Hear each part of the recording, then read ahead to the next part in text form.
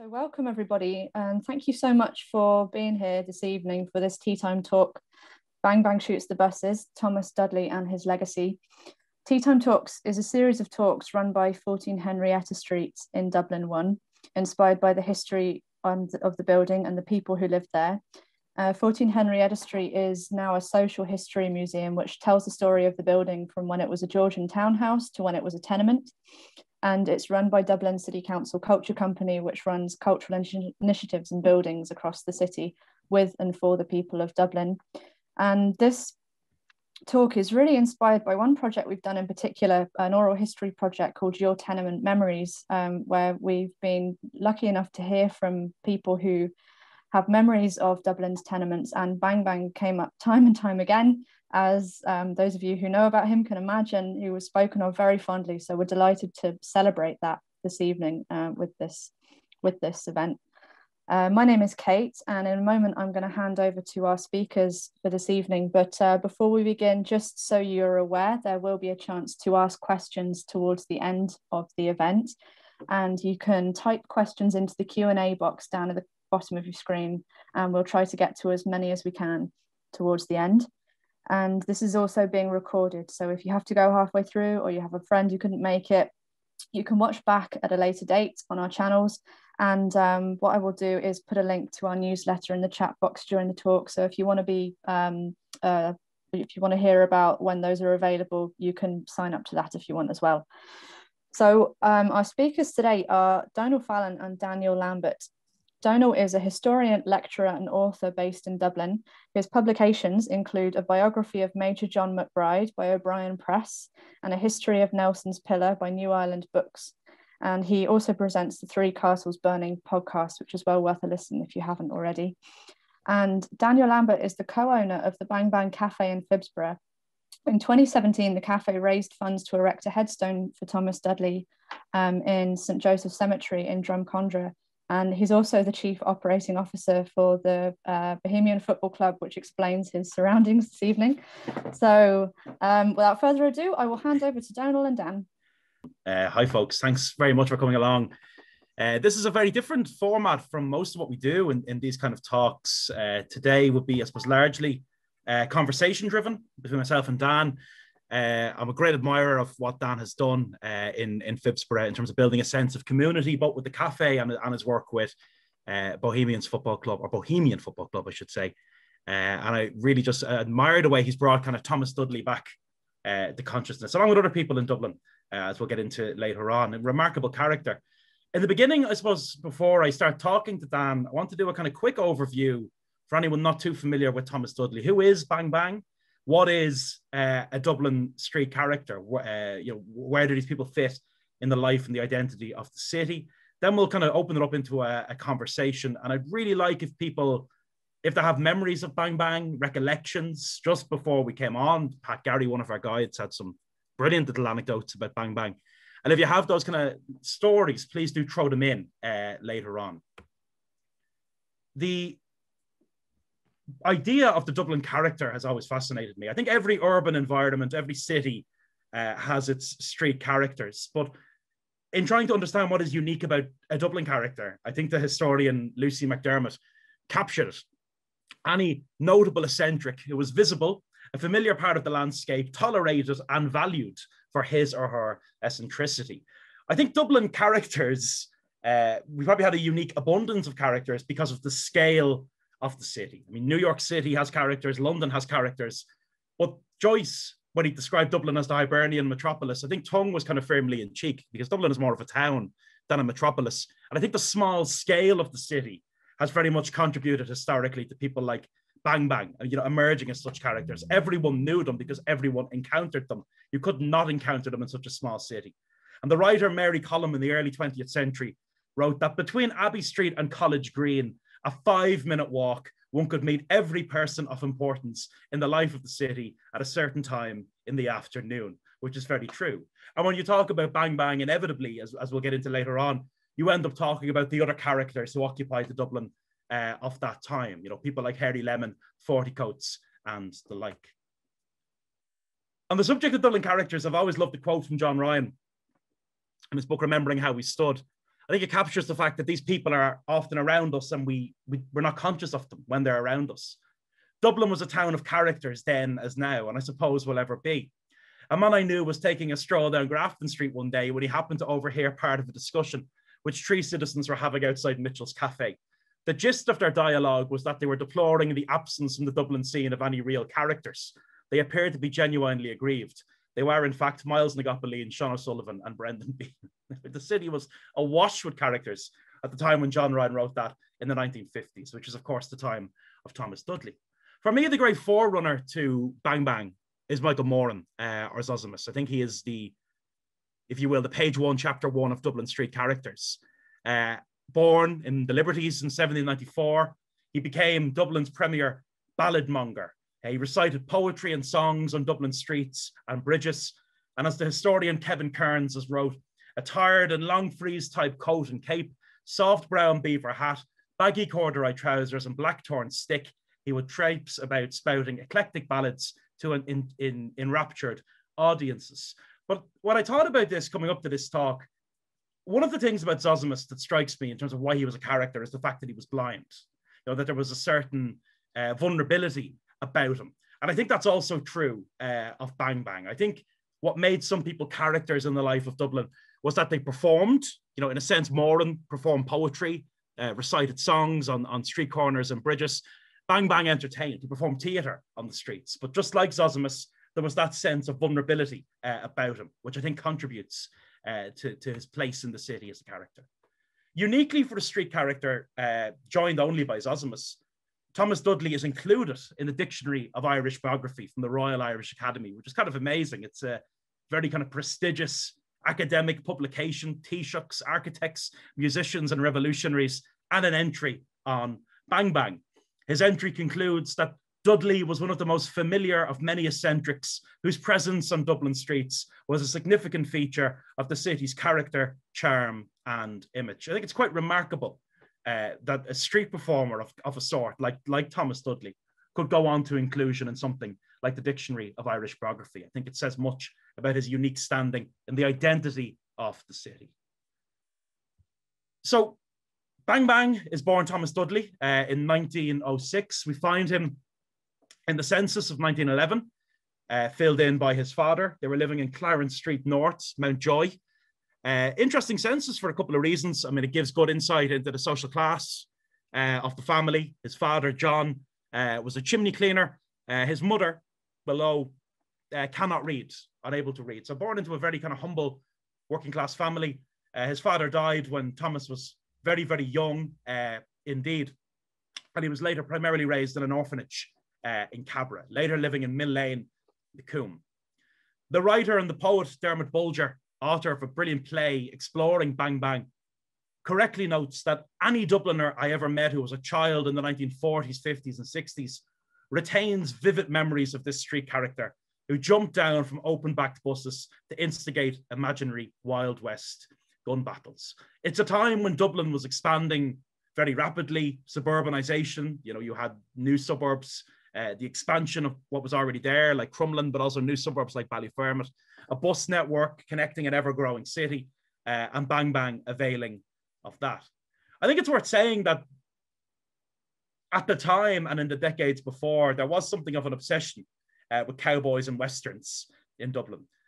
Bang Bang on his deathbed, well, he never called himself Bang Bang, but Thomas on his deathbed alluded to the fact that it was a love of westerns that began it for him. I think the Western really was exploding in popularity in early 20th century Dublin because of the cinema. By 1922, there were 37 cinemas in business in Dublin, which is extraordinary. James Joyce opened the first one, the Volta on Mary Street. Good idea before its time, unfortunately. But Westerns, in the time that Bang Bang is operating in the city, having these kind of mock shootouts with people, are the most popular genre of film with Dublin youths. One cinema in the 50s is popularly known in Dublin as the Ranch, because basically all it shows is cowboy films. There are great recollections of Bang Bang from various sources and different writers. I pulled two that I think are particularly nice. Isabel Smith, the writer, we reached most places on foot and often encountered Bang Bang on our travels. He was an old Dublin character who staged mock shootouts with the passing public. His 45 was a long church key worn thin and shiny, which he aimed at people who in general participated in his good-natured antics by returning fire with their finger, taking cover in doorways, even clutching their chest and falling down dead on the city streets. Paddy Crosby, in his great memoir, Your Dinner's Poured Out. My father was very fond of him and seemed to come across him very often in different parts of the city. He told us about one incident with Bang Bang in Marlborough Street when the shooting pretense went on for nearly half an hour and some visiting Americans joined in. They thought the whole thing was hilarious. I love the idea of just business just stopping for half an hour as everyone gets involved in one of these fictitious shootouts. In latter years, Bang Bang was in care in a home in Drumcondra, owing to worsening vision. He died in January of 1981. He lived in a flat in Bridgefoot Street in the years before that. And we'll talk about that a little bit with Dan because the story gets kind of tragic towards the end. His passing was marked by the Irish Independent, front page news in the Independent. One of Dublin's best known and most beloved characters, Thomas Bang Bang Dudley, has died in a home for the blind. He was 75, an institution in Dublin during his lifetime. But uniquely, perhaps for the Dublin street character, Bang Bang was acknowledged before passing. The 1970s in particular, there's a couple of things that happen. A play in the Abbey entitled From the Vikings to Bang Bang explored the story of the city. And the popular historian Eamon McAmosh also did a lot to increase awareness of him and really befriended him. Eamon McAmosh, remarkable character. No mention of the words Bang Bang. He told me he'd rather be called Lord Dudley. In the latter years of his life, his preferred name. McAmosh wrote what I consider one of the greatest Dublin history books, Me Jewel and Darling Dublin, and included Bang Bang in it, which was interesting to include a living character. It was the first book ever published by O'Brien Press, and he wrote it in Mountjoy Prison. He was the editor of Phibsborough, the Republican newspaper. McAmosh joked that James Joyce locked himself in the tower at Sandycove for 12 months to write his book. I don't see much difference between the tower and Mountjoy. But I think it was Eamon McAmosh more than anyone who popularised Bang Bang as a public figure. Also, Pete St. John, the balladeer who wrote the Mero. I didn't know this. Dan told me before we came on that this song was written at a time when Bang Bang was still alive. Brilliant song, verse by verse, goes through the various characters of kind of mid-20th century Dublin. Con Martin, the great football journalist. Brendan Behan gets a mention too. Nelson's Pillars there as well. But Bang Bang is a reoccurring character in the song. We all went up to the Mero. Hey there, who's your man? Alfie Byrne out walking, sure he's a decent man. Bang Bang shoots the buses with his golden key. Hey, hi, diddly eye, and out goes she. So this kind of recognition of Bang Bang as a cultural figure begins really in his own lifetime, which is quite nice and quite unique for a Dublin street character. In popular culture and memory in recent times, he's popped up in some remarkable ways. A Grammy-nominated rock band have used him on the front of a 7-inch single. Fontaines DC, Liberty Bell. Dermot Bulger's great play, Bang Bang, really entertaining, performed by Pat McGrath, published recently by Dublin City Council Culture Company. Leo McGee, who works in the archive and library on Pearse Street, a great champion of Bang Bang, has written a great poem in his memory, and a series of beautiful little murals around the city. I love these. I think it's a great idea, a great initiative on the part of the City Council, trying to bring colour to something that is very grey and boring. You know, traffic light boxes and electricity boxes, at least 2 of them that I'm aware of dedicated to Bang Bang. Bang Bang's key, as I mentioned, on display in Pearse Street Library. In normal times, you can go in and visit it. In the absence of a kind of civic museum anymore, there's some great little artifacts in that library that tell the story of Dublin history. The head of Admiral Horatio Nelson is one of those items, but so too Bang Bang's key. If you ask nicely, they might let you hold it. And before I open up into conversation with Dan, I think it's worth ending with these words from Dermot Bulger in his introduction to his play, Bang Bang. Street characters appear from nowhere and disappear into nowhere. They become so much a part of the backdrop of our lives that we cease to notice them until one day we notice their absence. It is impossible to explain their role in the rich tapestry of Dublin life to new generations who never heard of Bang Bang or Johnny Fortycoats or other characters who populated our streets, leading lives of once colourful and sad. So I'm going to ask Kate to bring up the images Dan's brought forward. Dan, I suppose the first question is, I know there's a connection between the area with Cabra and the orphanage and Bang Bang, but what was the central inspiration for you in honouring Bang Bang by naming the cafe after him? Really, Donal, I suppose when we were setting up the shop and the cafe, it was important, and it's probably evident there in some of the iconography there in the background, I suppose, with Dubs Against Racism and Choose Bohemians and not shareholders. We wanted to have a name that I suppose meant something, was representative of something, and ultimately had a sense of place and a sense of identity. I think too often, whether it's bars, cafes, shops, they go with generic names and generic interiors that ultimately don't represent the place they exist in any way. And you could be in Dublin or New York or Berlin. So we had a couple of conversations, myself and my sister. I'm pretty sure it was my sister, Grace, who suggested Bang Bang. We both would have known about who he was from hearing the Dubliner songs. And I think my granddad used to tell us about him. And, you know, that was really important. And when you hear the name it's obviously memorable.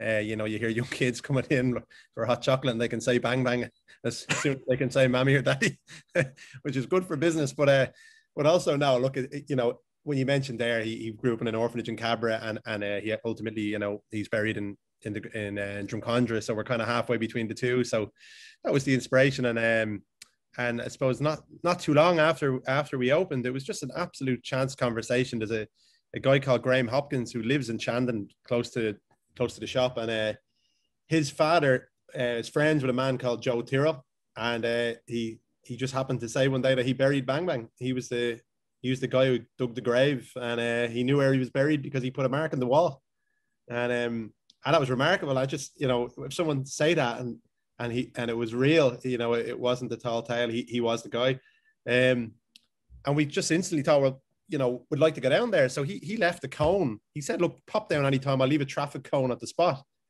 And we took a trip down one day. It's not far. It's hard to find, actually. It's kind of been built around now. Originally, the cemetery called St. Joseph's, I think, was on the grounds of Clonturk House. It's now at the back of a place called Child Vision, where there's a kind of a petting zoo and a new housing estate. So it's kind of boxed in. But it was just sad to go there and think, you know what, how many people knew Bang Bang in his life and to have this unmarked plot. So the sign in the picture there is the sign we put up, and the response was really amazing. I think a kind of €1,000 came in kind of 24 hours. And what was really nice about it was a lot of older people kind of came in taxis and buses and got lifts from family members, and they were keen to tell his story. So that's kind of how it came about. Did you find that unexpectedly the cafe kind of became a place of kind of oral history or social history, that people wanted to share stories with you? That was just not something that you envisioned would happen with Bang Bang.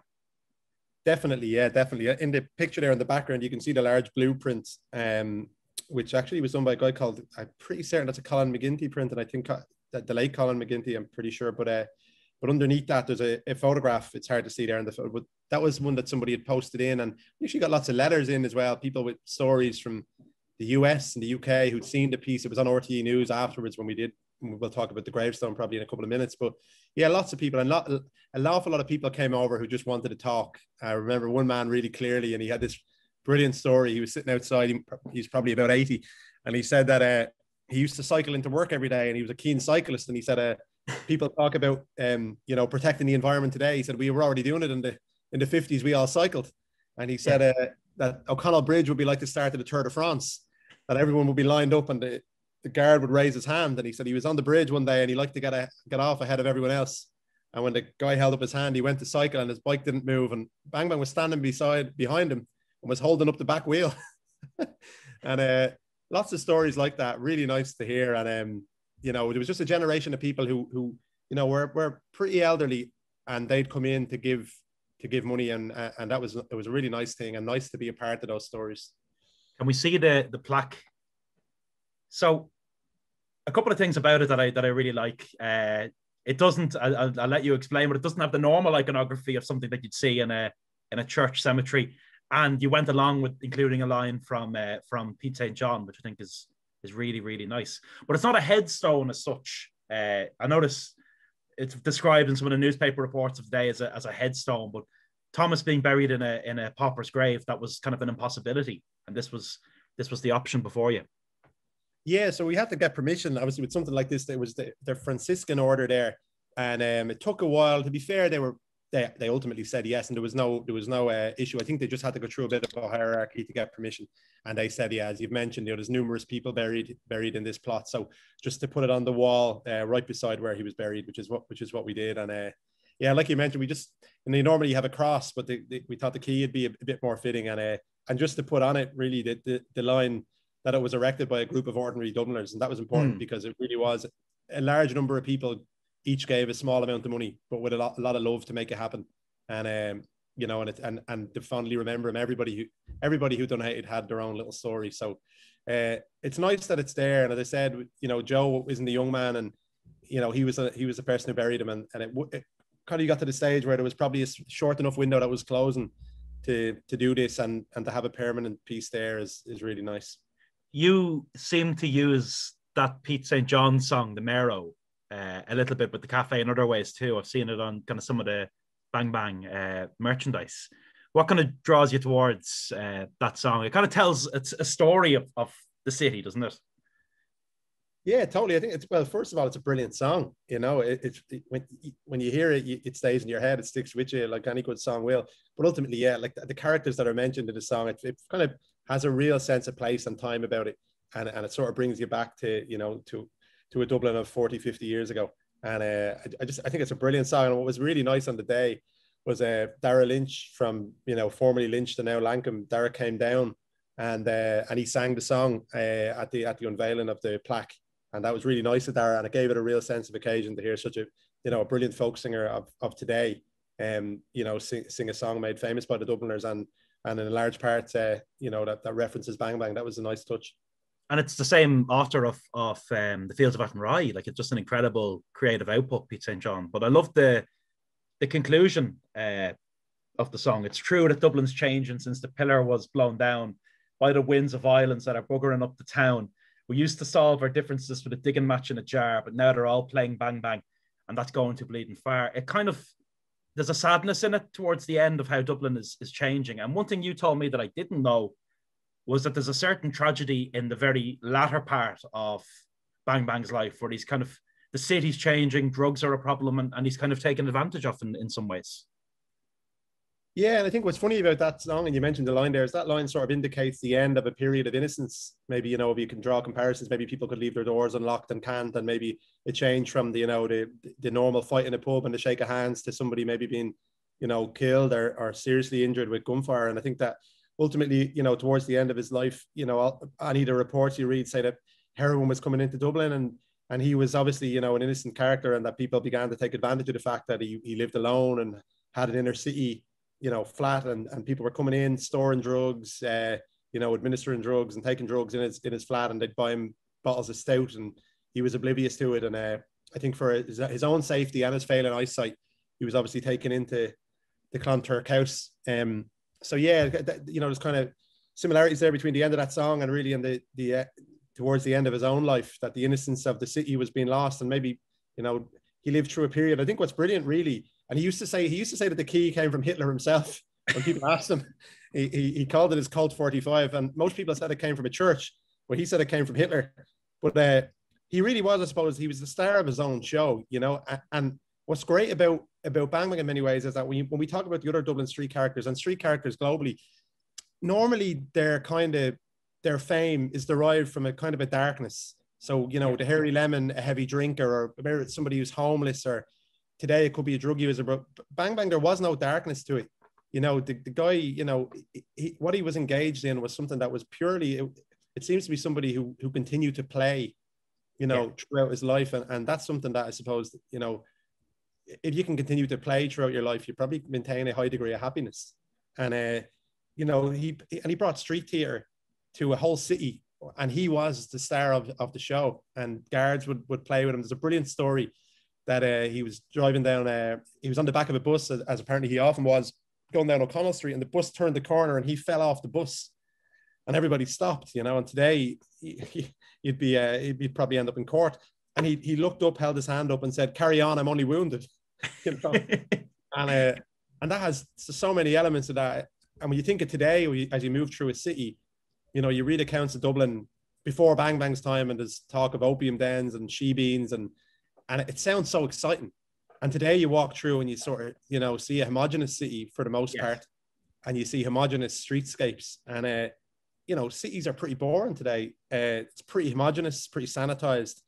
And he brought a sense of mystery and excitement that it's probably hard to imagine today. And to a city that was a relatively poor city, he brightened up people's days. And you know, I think that's really nice. It's worth too. I think if Kate goes on to the next slide there, on the day, Micheál, which I thought it was really nice that as Lord Mayor, Micheál McDonagh, you know, is a really good person. I've dealt with him on lots of issues, and he's a great insight into Dublin history.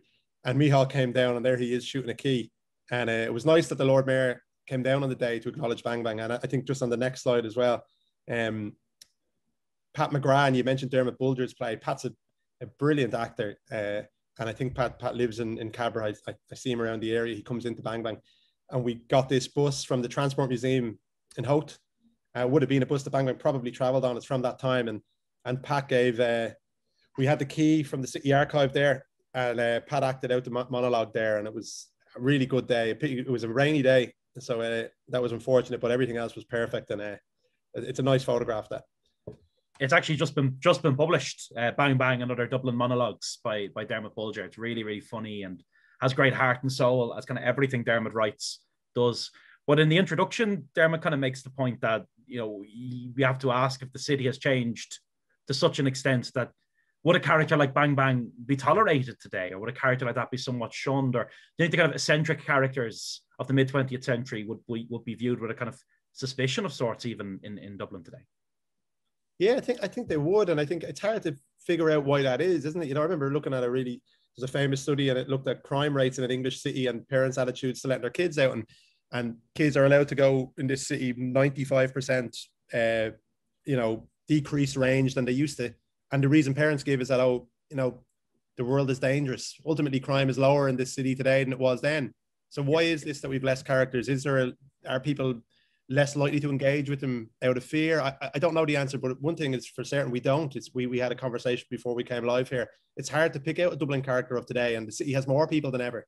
Yeah. So that's an interesting point. Why is that? Are they brought away from public view? Are people less likely to engage with them, or is it a mix of other factors? It's hard to put your finger on, but they are a loss to the city for sure. And, you know, characters that brighten up people's day and that add an element of uncertainty or an element of excitement and take away from that kind of monotonous kind of environment that maybe a global world has brought us, they're a big loss.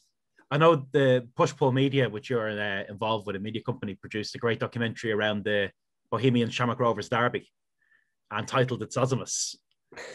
We talked, why was that? And you're kind of drawn to Dublin characters in the broader sense than just Bang Bang.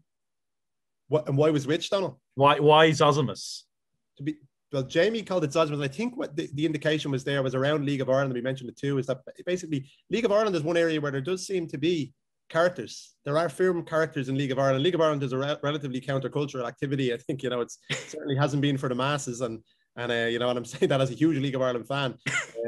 But you think of people like there's Barry at Bows, and you're a St. Pat's fan. I know there's a guy at St. Pat's with a bell, and there's Cork Tom. And it seems that League of Ireland has managed to keep these people. And then you draw comparisons when you think about Dublin has changed a lot. League of Ireland grounds haven't. It's very often like walking into the 1950s, going into a League of Ireland ground, and the characters are still there. So maybe the sense of place is what keeps them. But it is one area where the characters still remain, and long may that be the case. Tom, who you mentioned there from Cork, kind of hitchhikes his way across the country, and you can see him on a Tuesday night in Donegal at a Finn Harps game, Friday in Richmond Park in Chicor, and if Rovers are playing on the Saturday, he'll be at that as well. It's incredible just the way he traverses across the country. He probably is one of the last street characters that you'll encounter in Ireland. Yeah, no, I think it's totally right. And Tom, for anyone who knows League of Ireland, they'll know who Tom is. The players know who Tom is. I don't think he ever pays into a game. He's normally going in the media gate. And I think I mentioned to you, when you see him, he doesn't seem, he's actually from Kerry. Everyone calls him Cork Tom.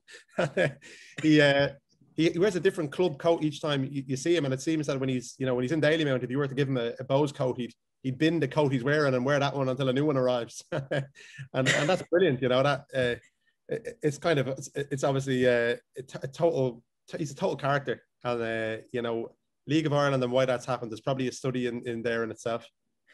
One of the things I kind of forgot about it, because like you, I see it all the time in the house and I play it all the time, and I only at the last minute I went, just put that in, was the Liberty Bell cover from the Fontaines.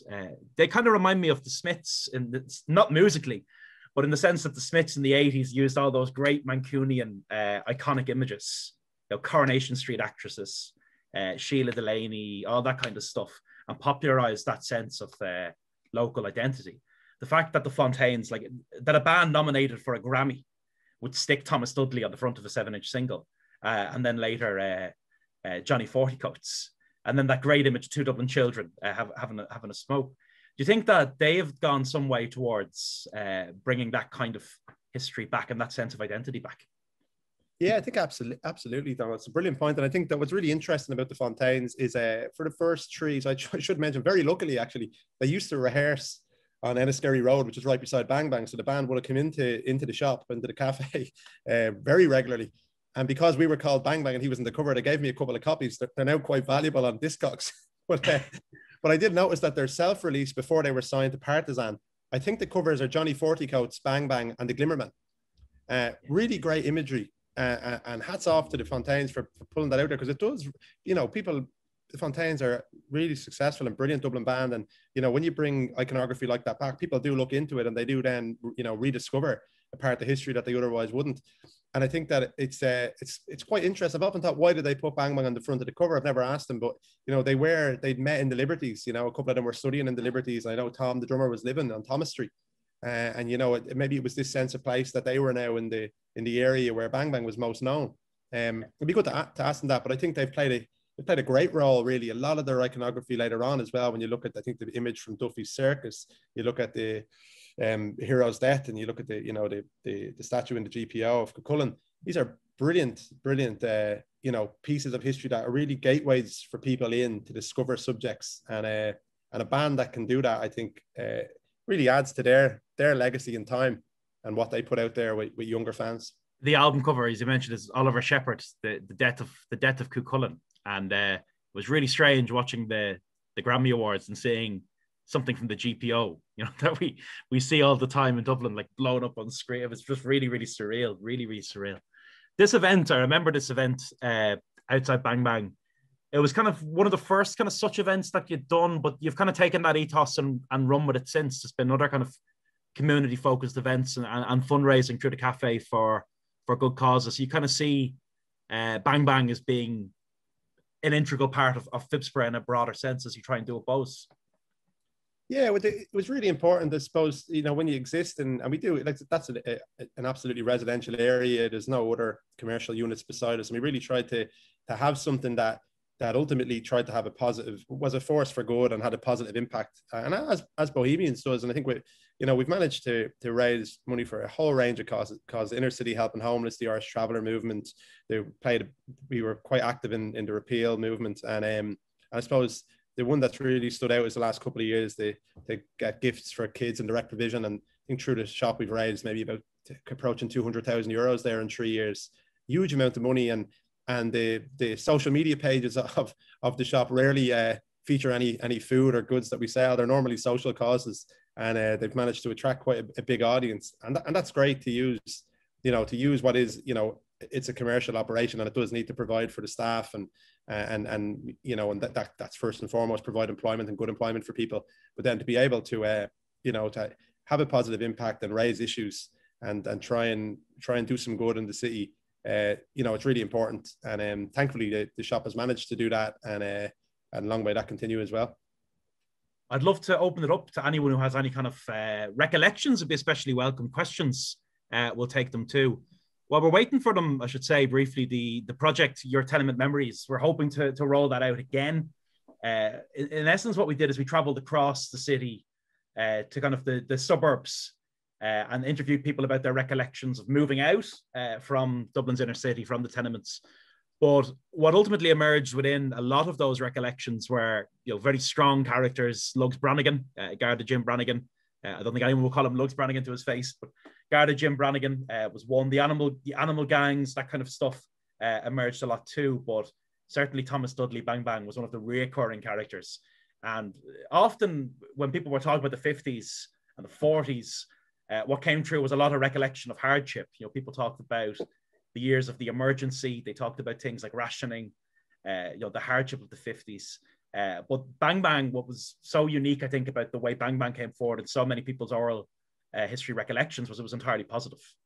It was one of the abiding positive memories people had of growing up in Dublin in the 1950s, together perhaps with, I think, the cinema, Bang Bang, and actually, ironically, football. Football was another thing that came up all the time as a positive memory following the likes of Drumcondra, Shells, Bows, and the like. So the inspiration to do this today and to talk to Dan about Bang Bang and marking the burial place was the presence of him in so many of those interviews. Brilliant. Thank you both so much. It was really, really interesting. And as Daniel said, it's your opportunity now to ask any questions you might have. So you can use the Q&A box down at the bottom of the screen and we will read those out. There's one here from Una already. Are there any references to Bang Bang during the 1916 Rising or lockout? Or was that a bit before his time? Before his time, and that his father died in 1913 in the year of the lockout is interesting, but he was a chimney cleaner, so he wasn't a member of the Irish Transport General Workers Union, wasn't entangled in the lockout in any way. Thank you. Question from Dave. If you may have mentioned this before, but we should have dedicated stamps for characters of history. What are your thoughts on that? It's a great idea, and it's totally doable. There's a very good process by which you can write to An Post and suggest someone for a stamp. And there's a committee, I think, somewhere in the GPO, committee about a committee, but there's a committee whose job is to go through these proposals. And, if it can happen, your idea can be turned into a stamp. I'm always meaning to write to them and suggest one for Herbert Sims, the housing architect, the corporation in the 30s and the 40s. But especially if you can tie one in with an upcoming anniversary, that always helps. There was a really nice one last year to mark the centenary of the munitions strike, when dockers and railwaymen refused to handle British military goods or to allow soldiers on trains. It was just a simple stamp honoring that, a moment of kind of quiet enough heroism during the War of Independence that was largely forgotten. So stamps are a really nice way of commemorating people. We see them all the time. More people will see a stamp than will see a picture in a gallery. And I think a series of stamps honoring people like Thomas Dudley, Johnny Fortycoats and the like is a really, really good idea. Dan, I know there was a display at Bohemians in the stands. Most of our heroes don't appear on stamps. Yeah, I think it's a brilliant question, and I think stamps that link back into local history and people like Bang Bang, a brilliant idea. And I was aware that you'd mentioned the idea that you can send in, and people should really engage with that process. It's there, engage with that from the bottom up and try. And I'd love to see, when you mentioned Amy McTomash earlier on, the local to Phibsborough here, the Mountjoy helicopter escape on Halloween night 1973. We're coming up to an anniversary there in 2023, and it was a great image the next day because when they were lined up, Amy McTomash was asked, what happened? And he said, which came down on a broomstick and 3 men jumped aboard. I think a broomstick with 3 men on it would look brilliant on a stamp. And to mark these kind of quirky events and people, I think that'd be great. I've just put the link in the chat there for the An Post page where you can make suggestions for stamps. So if anyone wants to do that, then do go ahead. Another question here, does Bang Bang have any living relatives? Well, for you, Dan, did you encounter any? No, and we asked. I don't think so is the answer there, or if there is, maybe they don't know. I'm not sure, Donal, if the census mentioned about siblings, but we thought they would have come forward. It would have been great if somebody had come forward, but at the time it was covered on 6-1 News and things, so it got kind of proper national coverage. And you would imagine that if there was a known relative, that they would have come forward. So unfortunately, it seems that if there are, they don't know it. So that's sad. There's a couple of questions about the other characters you mentioned. So the first one, another notable character was Dancing Mary, who sang and preached around town in the 80s. Lovely, gentle, happy lady. Do you have any info on her? And then someone else is asking about the Dice Man. Would you consider the Dice Man a Dublin character? I know he wasn't really from Dublin, but he would be seen on Grafton Street. Yeah, the Dice Man, Tom McGinty, is most certainly a Dublin character, and there's a couple of little kind of tributes to Tom in interesting places. There's a plaque in Meeting House Square in Temple Bar, which is very hard to find. That's a challenge for everyone listening in. Dice Man's Corner in there, and that was meant to be a place where a corner of Meeting House Square where street performers would go, buskers would go and the like, but I don't think it ever really became that. So I'd love to see something to the Dice Man on Grafton Street. When I think of the Dice Man, that's what comes to mind for me. Tom McGinty was a Scottish actor of stage who came to Dublin and kind of advertised things in street performance. So he worked for the Dandelion Market for a period. There was a game shop in town. I think it was called The Dice, and he became the Dice Man promoting it. But he's a much loved character and crucially important character in Dublin history for various reasons. One of which was that he was gay, he had AIDS, and he went on television and spoke about living with AIDS. And he really opened the discussion around that. And the street traders of Grafton Street took him to their hearts. You see a great image of his coffin going down Grafton Street, and all the traders just stop, and the flower sellers are throwing flowers on top of it. So an incredible character. Tom McGinty. Like every time you walk through town, he could be something totally different day to day. He could be a character from the Rocky Horror Picture Show one day, and the next day he could be a sad clown. Once he was a giant condom. He could be absolutely anything.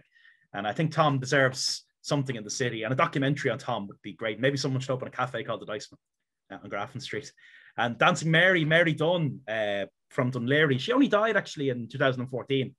87 years of age, but yeah, many people would remember her. I think people remember the dancing more than they remember the preaching, but she was kind of largely left alone and entertained, even through kind of very vicious campaigns and times of division in the city, referendums on things like divorce, which just tore Dublin asunder. But Mary was kind of, despite whatever she was preaching, kind of left to her own devices and treated just as an entertaining dancer rather than a preacher, which I think was the right way to approach her. Thank you. Marion also asks, did Bang Bang ever have a job? And was he ever homeless? I think you said he lived in the Coombe at one point. Yeah, as far as I know, he didn't have a job. Like, he seemed to spend a lot of time in cinemas, so he definitely was interested in film, and obviously he was obsessed with westerns. Funny enough, when John Wayne died, he went around telling everyone, for once my old pal is dead. So he seemed to, and I think he was born possibly on the same day or very close to John Wayne. I could have that one wrong, but I think that's the case. But he doesn't seem to have. Donal might know, but I don't think he did have employment, or it's not recorded if he did. Yeah, absolutely. Totally right. Thank you. There's loads of questions coming in here. So as Akira asks, are there any books you'd recommend on Dublin characters? Well, Bulger's book is just out. There it is. It's really nice. And the cover is actually Pat McGrath outside Bang Bang acting in that role. So that's just published by Dublin's Culture Connects. And I love Dermot Bulger as a writer. I think he has a great affinity for the city and for Dubliners, and it's really touching, and I recommend giving that a read.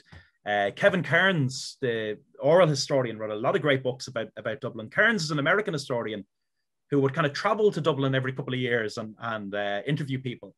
And he produced these great books of oral history, one on Stony Batter, one on the history of Dublin women workers, one on Dublin pub life and law, which is a masterclass. But Bang Bang and other characters emerge in those kind of oral histories. They're really, really interesting. The people kind of, I think maybe because Kearns is an American, people kind of told him more on one level. They kind of opened up to him as an outsider. But I really recommend Kevin Kearns' books, and you get a great insight into just what it was like to be in Dublin at that time. I think it's remembered as a very grey time in some ways economically, and people talk about migration. The only time you ever left Dublin was to emigrate. But on another level, it was a very playful time, and that comes true in recollections of Thomas Dudley, especially. There is too. There's a book. It's short. Some great illustrations in it. I can't remember the illustrator's name. I think it's a Dutch person, but Bobby Ahern. It's called "Do You Remember Your Man?" And ultimately, Bang Bang is featured in that. There's kind of a page or two on each of the characters with a really good illustration. And that's a really nice, just kind of coffee table book to flick through as well. Some of them are just so funny, like, you know, people were given nicknames based on whatever they said or did. In the case of Thomas, he never called himself Bang Bang, but he went Bang, so everyone called him Bang Bang. One guy, Damn the Weather. You came across him in the book. He just went around town all day saying, damn the weather, damn the weather, damn the weather. So he became Damn the Weather. A guy called Ballyshannon, who went down Thomas Street just shouting Ballyshannon at people. Like, it's funny how these names were bestowed upon them. It's absolutely fantastic. It's very Dublin. Like. Well, that leads us quite nicely on to the next question. Quite a few people have asked how you think Bang Bang would be treated or reacted to today, and you touched on that a bit in the discussion back there. Phil in particular says, inspiring project, and I'm fascinated as to why characters no longer exist in any community. Have we all become so politically correct that society feels the urge to treat eccentrics like Bang Bang rather than allowing them to bring joy to the streets? So what are your thoughts on that? Yeah, I'd agree with that. I think it's a fine, there's a fine line here. Obviously, like, if somebody has a mental health issue, which Bang Bang probably did, there is obviously there's a degree of treatment required. I'm not a mental health expert, but also then, as Phil has said there, if you take people away and you heavily medicate them and they perhaps live, enclosed in an institution, is that good for them and is that good for society? And our thing is perhaps too black and white, and the grey area for people to exist and and kind of express themselves, even in a way that might be seen as different to other people. Is that preferable for a society? And I think it probably is. So I think maybe Phil's point is correct, and we've maybe gone too far in terms of control and not allowing space for people who are different to the norm to kind of to have their place in society and be celebrated for that. And a kind of follow-up question from that, from Fergus. Interesting to hear you talk of a relative lack of Dublin characters now, with Aidan Walsh, the only one that comes to mind. Can you put this down to anything? The master of the universe and the king of rock and roll, Aidan Walsh, an amazing character in his own way. I saw that when the Pope went down to the Capuchin brothers on Church Street. Aidan was there, and he's in the pictures with the Pope. Kind of pops up in sometimes surprising places. Aidan was a great character. Yeah, I'm convinced, and I think Dan probably agrees with me on this, that it's primarily a question of economics. That people just, you see this is, it's the same in Berlin and other cities now, that it's just harder for kind of eccentric characters to exist on the margins of society. Yeah, no, I'd agree with that totally, Donal. I think ultimately it's sad. We've taken away a lot of, I think, social safety nets. You think of Ireland, you had a social safety net in terms of you didn't really have a two-tier health system if you go back, and you didn't really have a two-tier education system, and you definitely didn't. You had a housing system that could provide for people like Bang Bang, and ultimately a lot of those, we now have a heavily privatized healthcare system. Is education still free? That's a big question. And they're high enough fees for university, and then when you bring housing in, that impacts on all the rest, because ultimately, if you're from a working class family in Roscommon and you get a place in Trinity, even though you might be able to afford the fees, you won't be able to afford the rent. We bring housing into that then on top. Is a city a place that somebody who isn't engaged in gainful employment in inverted commas, is that somewhere that they can exist? And it probably isn't, and that's the detriment of everybody. But then I see Mark Yates there with is PJ from Sweeney's living. I think we can both testify that he is, Dan. We had a great evening in his company. Yeah, that reminds me, PJ Murphy, anyone who doesn't know PJ, he maintains Sweeney's Pharmacy, which is mentioned in Ulysses. It's where Leopold Bloom buys his lemon soap. And he does it out of a love for Joyce. He's wearing the white coat and he performs. He sings a couple of songs for people who drop in. He can, he reads Ulysses and Finnegan's Wake and everything else to visitors. PJ is definitely a Dublin character. He does what he does because he loves doing it. And you can drop into Sweeney's Pharmacy anytime, and PJ is there. And I think, he's part of the furniture. You kind of, again, the quote earlier on from John Ryan about those fellas on Grafton Street lamenting how there were no Dublin characters, and all three of them were Dublin characters. PJ is a reminder that they're still knocking around, certainly. And he still offers a barter system in the dispensary, though. A few people sharing their own memories of Bang Bang. So someone says, I grew up on Leinster Street and remember Bang Bang and the grocery shop where the coffee shop is. It was called Fogarty. And someone else says, this is lovely. I was told Bang Bang would carry shopping for the women who lived around Thomas Street for tips, and they would always call him Thomas and never Bang Bang. And Colin says, I have vague memories of Bang Bang in the late 70s. I seem to think he was a smoker and regularly had a cigarette hanging out of his mouth. Am I imagining that? There would only have been 7 or 8. I have seen a photograph with him with a cigarette for sure. There isn't many photographs, but one of them he does. So that I think he's probably correct there. On the comment of Fogarty's, the contributor there is totally correct. I don't remember it, but where Bang Bang, the shop is now, was called Fogarty's. A lot of the older people around Phibsborough remember it. And they said that Mr. Fogarty, there was a phone line that went into the house, and each day his wife would call the phone to tell him his dinner was ready. Put a sign on the door, go in, and then return and open the shop again. So he may remember that. Brilliant. I think the ultimate question here from Dave: did Bang Bang support Bose? I think definitely. Didn't everyone support Bose? Really? I see Evelyn's question on James Joyce. The cinema was called the Volta. It's where Penny's is now, on Mary Street. It was a really good idea. Unfortunately, it was a good idea way too early, because there was kind of no film industry even in Britain at the time. So Joyce was buying in reels that were aimed at Italian audiences. Now, they were silent movies, but they were still aimed at Italian audiences, and they just didn't mean anything to Dubliners. So people kind of went along to see what a cinema was like and to see a film, but then they never really went back again once the novelty had worn off. But Joyce, it's funny you mentioned Joyce, because I was only reading a biography of Joyce by Edna O'Brien, great woman, great writer. But she says that one of the reasons Joyce left Dublin was that he was fearful of becoming a Dublin character, that he was broke. He was kind of, wandering from one failed occupation to the next, wandering from one public house to the next and everything else. There was a lot of chatter about him in town, and his dad was a bit of a character. And Joyce, I think, felt that there was a risk in becoming a Dublin character. So, like, on one level, it's a lovely thing to be, perhaps, but on another, there was a fear of falling into that hole. I think it was Joyce wanted to go to a bigger city where he'd be more anonymous. Thank you. Jennifer is asking about those pictures you shared earlier of the electricity boxes. Where are those, the ones with Bang Bang paintings on them? There's one in Cabra at the Bogies Park in Cabra, and I'm pretty sure that's close to where the orphanage was originally. I think that's the rationale there. The other one is on just at the Grattan Bridge, on the north side of the Grattan Bridge, just outside an old Bank of Ireland building there. It's worth mentioning, and it's really sad. That's remained there. It's really great. Donal mentioned that beta project is excellent. But the man who painted that is a local man to Phibsborough, the late Colin McGinley.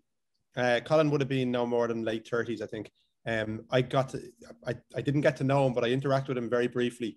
And he was a brilliant artist. And he sadly passed away at a really young age, just a couple of years ago. I think the box would have went in maybe around 2015. I think Colin died about a year later. But the reason I kind of met Colin is he did a brilliant design. People might know the murals in Dalymount Park, and one of them is of Phil Lynott. And Colin contacted me to say he'd like to do a mural in Dalymount, and he emailed me the PDF of the drawing he'd done. It's really brilliant. And I contacted him to say, would you like to do the painting? And he said, it was coming into winter time, and maybe he'd wait till the spring. And when I called in the spring, his partner answered the phone to say he'd passed away. And we got another artist, Niall O'Loughlin, to do the drawing based on Colin's piece. So just a little bit of other history there. It's great that box has remained, because Colin was a brilliant artist, and that picture of Bang Bang, it has a kind of an arrow flying over his head, which I think is reference to the cowboy and Indians. So and a bus underneath him. It's a fantastic, one of the best in Dublin, I think. And Matt Talbot on the other side. It's really, really nice. Really nice. Marie asks, where is your cafe?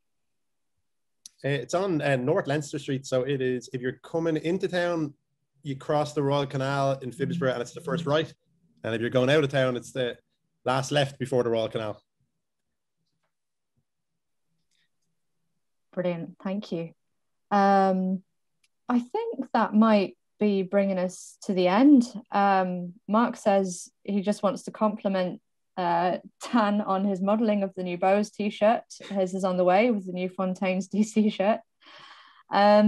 Grace, so, I see on Kevin Cairns. That's the correct spelling. Yeah, that's Kevin Cairns. Brilliant, thank you. Well, I guess all that remains is to thank you both so much for this evening. Really, really interesting, and I think really still obviously remembered really fondly by many people.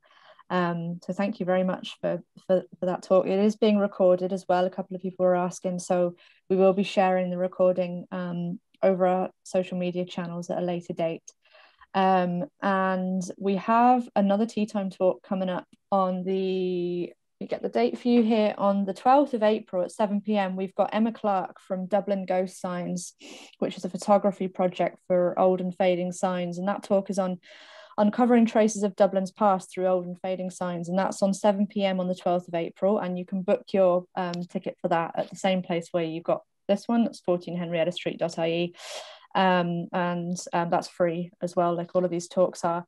So thank you so much, all of you, for being here with us this evening, and thank you again, Donal and Daniel, for really, really interesting talk. Best of luck with all of the work that you're doing, and hopefully we will see all of you at more events in the future. Have a lovely evening.